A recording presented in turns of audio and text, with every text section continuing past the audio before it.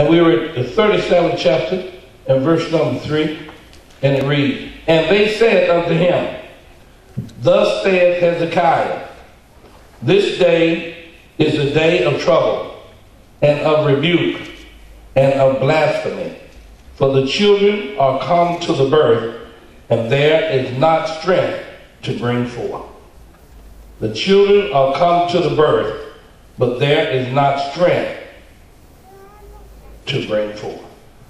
My message tonight is titled simply, Push Zion, Push. Say amen. Amen. Now the message here is coming at a time when Hezekiah had been approached by Rabshakeh, amen, and he was coming in from Syria to cause a threat against the people of God. Say amen. Amen. And so when the threat came, Hezekiah was a little shaker. Praise God. Message came to him that it's time for the birthing of the children. In other words, the children of Israel are at a stage where they're ready to move into the province of the Spirit where God would have them to be. But there's not enough power to push it forward. Say praise God. Praise God. And so praise God, he said, time for birthing, and there's no power to bring it forth. And you can imagine in your mind when a woman is bringing forth a child, she needs to have strength and energy to bring forth that child. Am I right about it? Amen. Say amen.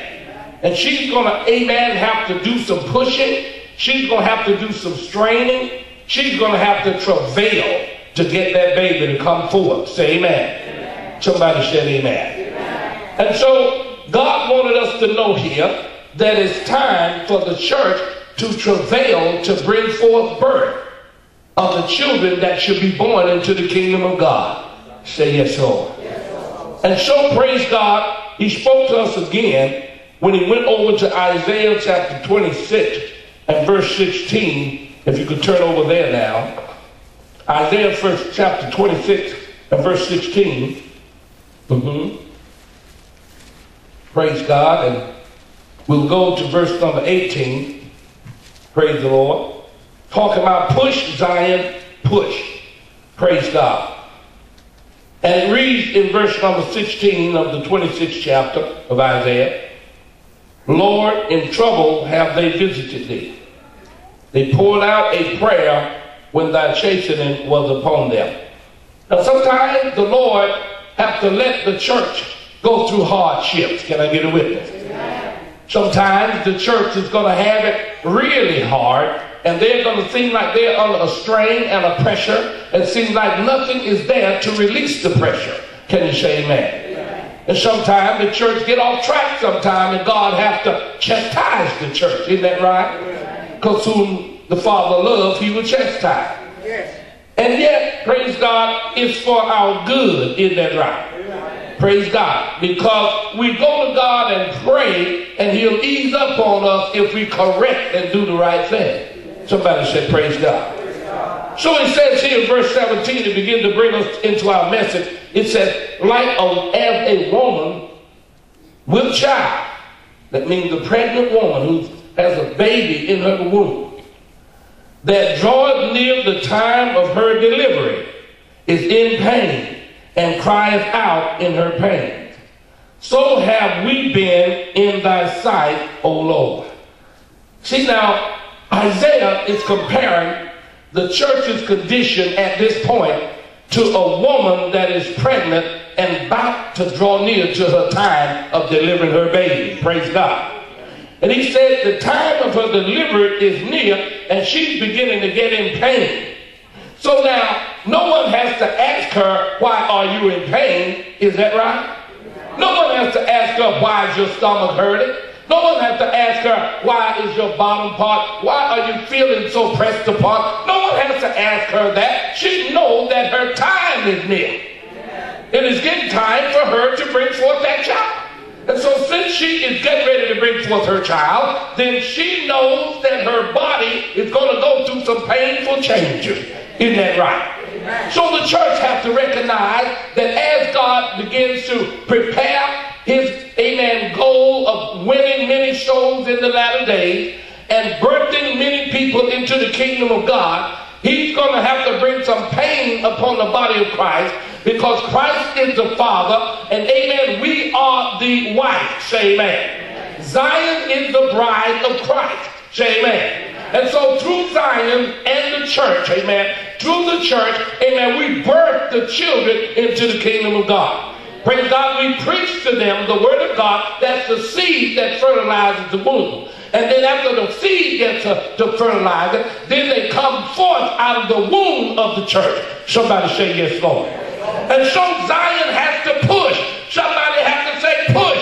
While they're up in the altar, they have to say, come on, praise God. Somebody has to say, reach out to God. Somebody has to say, seek the Lord. We are telling them to push, push, push, because we know they're that far from being saved. Jesus said to one, you are not far from salvation. Sometimes people are right there, but you have to encourage them to go further and to push harder, because if they don't push, they're going to be hanging halfway out of the womb. I saw in a vision, and a woman had a baby, and the baby was hanging out of her womb, and the baby was about to die, and the woman got tired of pushing, and the baby was strangling to death, and they said, push, push. And in my vision, the woman said, I'm too tired. I can't push no more. Listen, you can't stop now. Your life is in danger, and the baby's life is in danger. And she just said, I'm sorry, I just can't push no more. And the Lord began to tell me, that is the condition of Zion when there are many souls to be won, and they don't want to pay the price to get them into the kingdom. They're hanging halfway out the womb, saints. They're halfway in the world and halfway in Christ, and halfway alive and halfway dead. And the only thing that's going to get them to cross the borderline of life and death is the church having to give the strength. Come on, somebody, to give the power to tell Zion to push. Just pick up some wind and take a deep breath and take a hard strain, bear down knuckle to knuckle, bear down shoulder to shoulder, and take a full breath of air and push. Woo! This baby must be born. I said, this baby must be born. We can't let this baby stay hanging out the womb. We can't let this child not come to the kingdom. We have come this far to the kingdom, and there's no power to bring forth. There's not enough people that want to pray hard enough. There's not enough people who want to fast. There's not enough people who want to seek the face of God. We are getting too tied up with the carnal life, and we're forgetting our real purpose for why we are on the earth. We are not on this earth just to satisfy and to enjoy the pleasures of this world. We are down here on a mission. We are pilgrims passing through. We are sent here to bring forth fruit unto righteousness. We have a purpose for being here. We have a reason for being down here on earth. God birthed us into the kingdom that we may be strengthened and convert other brethren. God called us to win souls. Come on, say hallelujah. You can't get tired because the road gets rough. You can't get tired because it's been a long journey. You've got to keep on pushing. Say hallelujah. Touch your neighbor. Tell them push, push, push. You can't sit there. You can't hang there. Remember that baby's hanging halfway out. His head is dangling out the womb. He's going to start turning black if you don't get him on out. Oxygen is going to leave him if you don't pull him out. You've got to get this baby into the kingdom.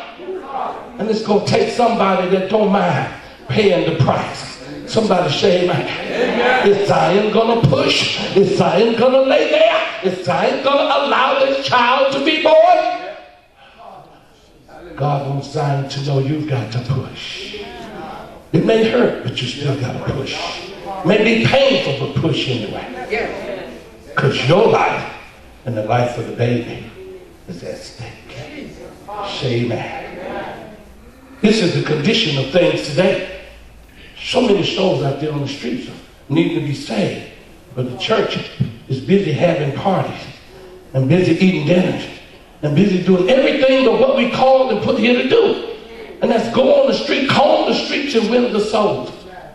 That's why we got to get back into the Spirit of God and pick the burden back up. Let's say amen. Amen. Somebody said praise God. He said her pain, she's crying.